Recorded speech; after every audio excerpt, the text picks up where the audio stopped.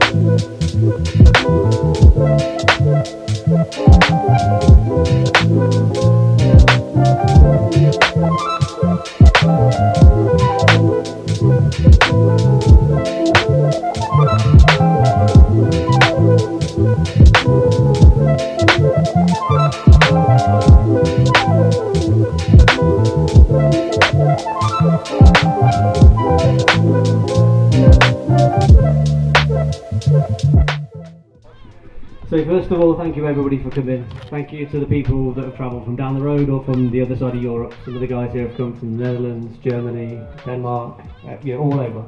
It means a lot that somebody would travel all this way just for a barbecue. But to show you that we aren't just a cast wheel brand, we can also make some special stuff like this, and this.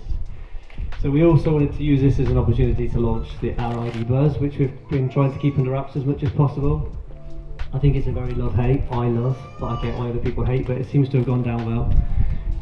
Today was the first day we've launched any images on social media, and I've not had a chance to check comments on it, but hopefully it's gone down well, because we think so, but each to their own. Anyway, on to the awards. So there's 3 awards we wanted to do today. Frank Shields. There we go. Yeah, love your van. Love what you've done with the inside. So we've taken the standard built by Casio and had polished sizes out if we don't have them. It's a van that I've admired on social media quite a few times, and I think we've shared pictures of it before. And I've never seen it in the flesh, I don't think.